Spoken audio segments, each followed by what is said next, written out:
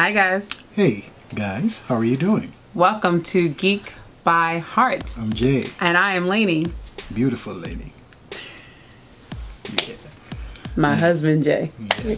Anyway, so what are we gonna talk about? Well, we're gonna talk about Venom. Yes. Venom. Man, I was hoping to see so much of Venom, but I was hoping to see head bites and yeah, well, unfortunately, yeah, it happened, but of course it's a PG-13 movie, so why PG-13? We'll talk about that later. Yeah, we got a lot to talk about, so here we go.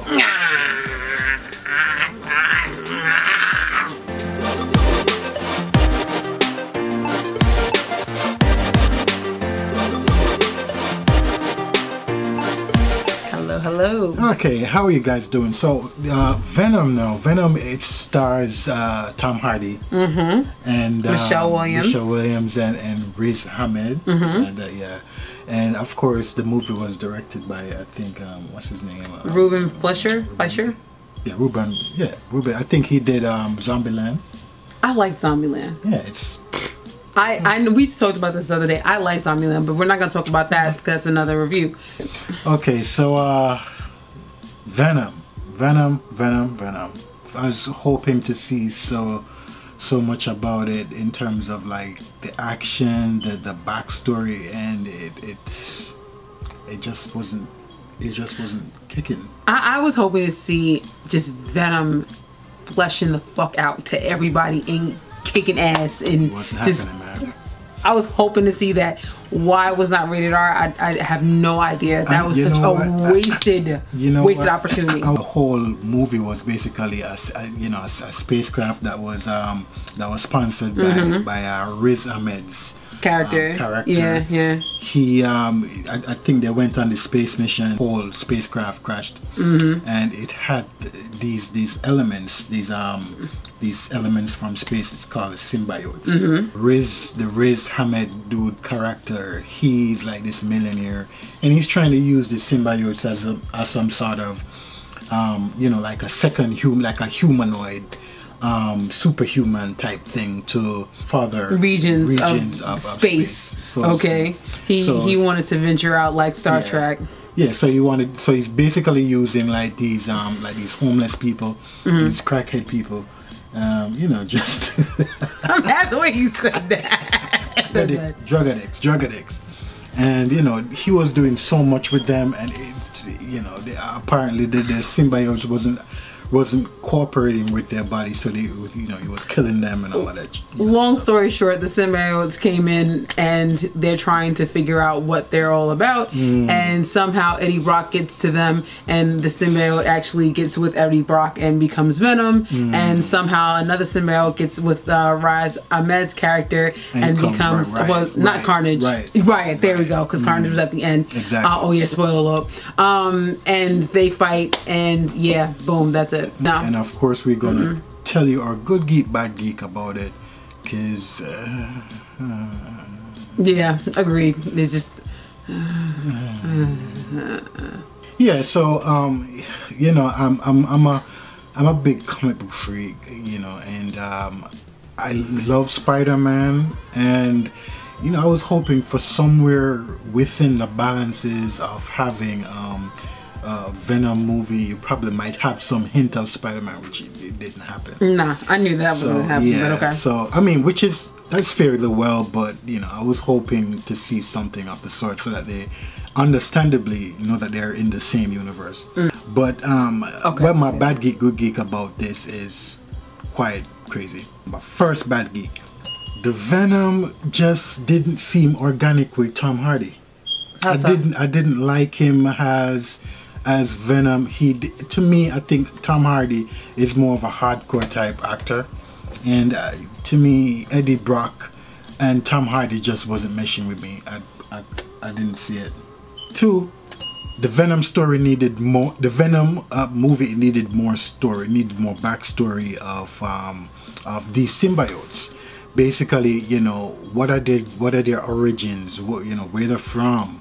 What's their main idea of being on Earth? How do they communicate?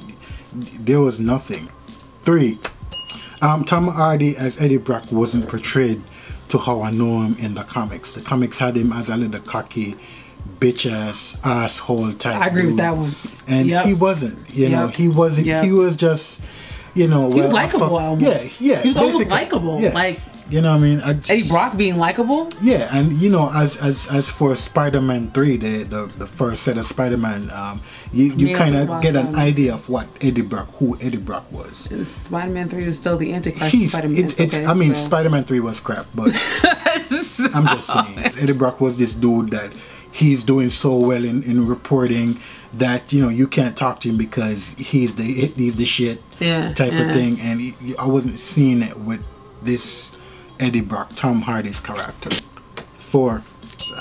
The fighting scene with Venom and Riot, I just didn't like it because you couldn't see what was going on. Okay. It's like the camera was like doing this. You about to do that to me? What the hell is he throwing punches? You know, is he like biting him? What is going on? Nothing. You don't see like a wide out angle shot. You know, just to see what Venom, you know, who's fighting who or who's biting who or who's spitting on who. You don't see shit. Yeah. So I just didn't like the fighting scene. It was stupid. Actually, give Venom some sort of ability.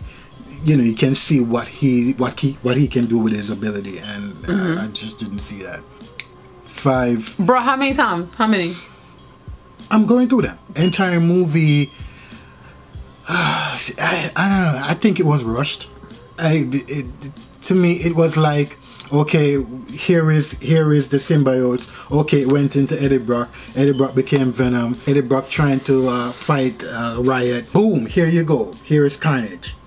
Boom, that end. I couldn't embrace anything with what the movie was about. You know, what would you embrace for the next chapter of Venom, of a Venom movie? I wasn't attached to anything. 6. The visual effects in some areas of the movie was okay. I mean, is that the transformation with Venom was fine, but in terms of the part of the movie where they were fighting on the building or whatever, I didn't see. It was lacking. It was lacking. Yeah, it was lacking. Visual effects, and I just didn't see. It wasn't a stunning, well done visual effects. Now, for my good geeks, it's like 3. 1, you know, the movie was funny. 2, it was cute. The action scenes were okay. 3, the chase scene was intense. The chase with the bike scene, it was I really like that scene. Yeah, but the way that you just started that, just like it sounded like you taste something nasty. So I felt like you were pushing that one out. You know, but that's what I think about my good geek, bad geek about Venom. So I'm gonna start with my good geek. I don't have a lot, but I will start with them. All right. I thought that the lady that was like in the Asian market when the symbiote took over her, and she was like killing those people. I thought that was a really cool scene. I liked that and enjoyed that. I actually did like the slow burn of Eddie becoming Venom. I feel like there have been times where you have origin stories of characters becoming different characters, or characters becoming more of themselves, and it's like a 1, 2, 3 punch that happens right away. I felt like they took some time from when he became fused with the symbiote to when Venom actually came out of him, and like they start even like talking to each other and things of that nature.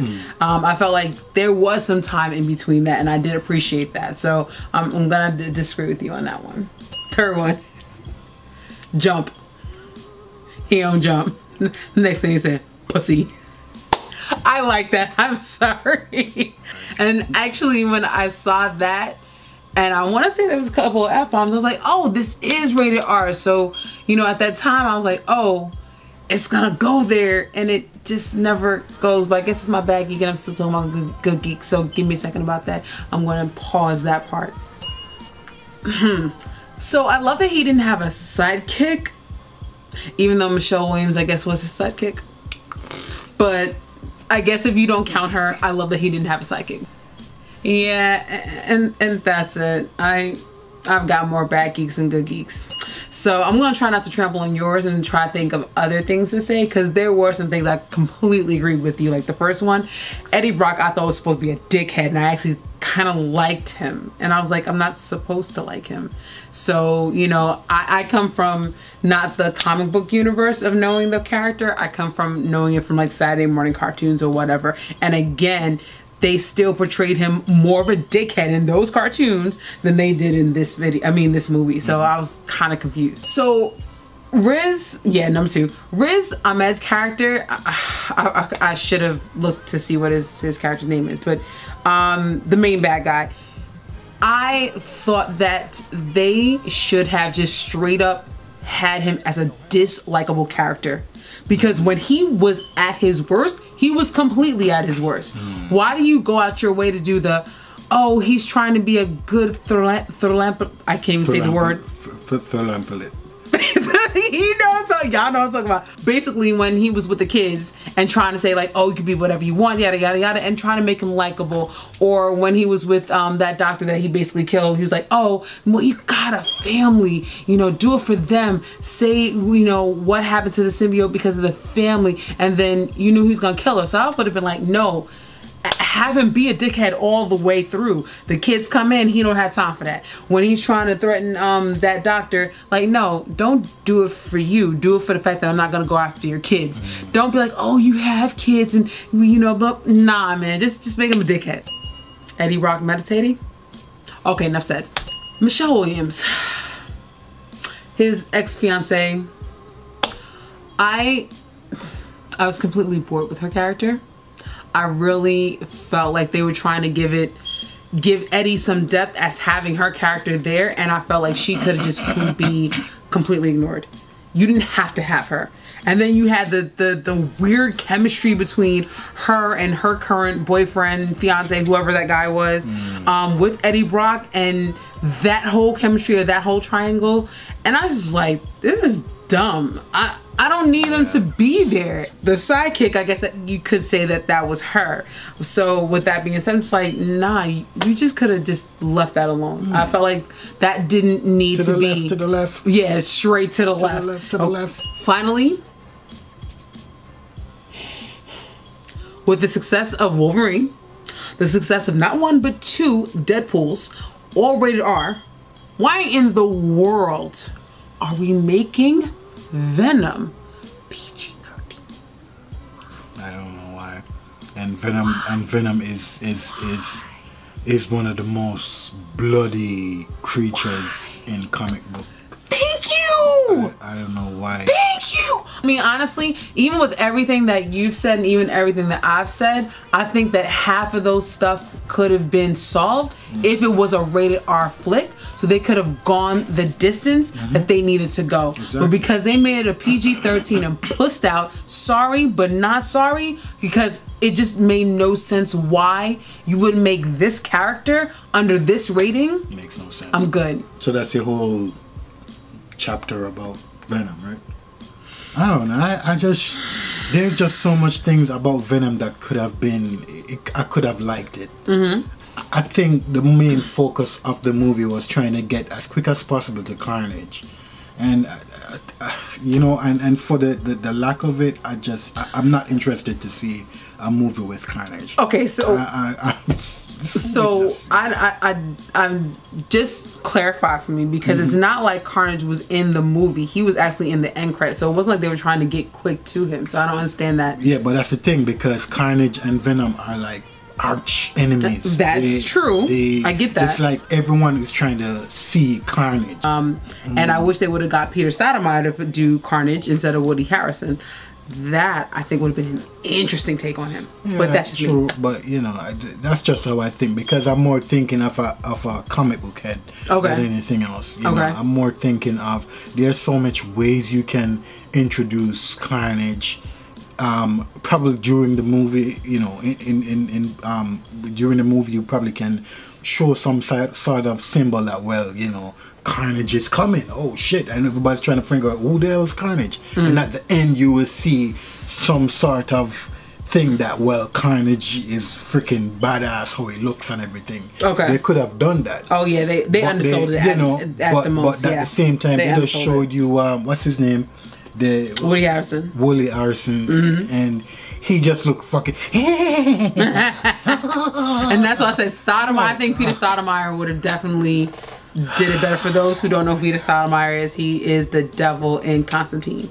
I thought he would have done a really good character job of Carnage in that moment. Exactly. So yeah. So for me, I give Carnage 2. You mean Venom? I'm gonna give Venom 2 out of 5. 2.5. 2.5. I can't give it a 3, but I can't give it a 2. I don't think it's a 2, but it was okay. Yeah. It was okay. Whatever, man. Okay, well, guys, what do you guys think? Yeah, tell us. Let us know in the comments. What do you guys think? Who would you have liked to have been? You know, any of them? Any of the castings, if not Tom Hardy? You know, Carnage or anyone else? Yeah. Let us know what you think about it. Yes, and as usual, you can visit us on Instagram, Twitter, and Twitter as Geek by Heart. That's right. And as usual, you know, we are here as geeks. You are here as geeks.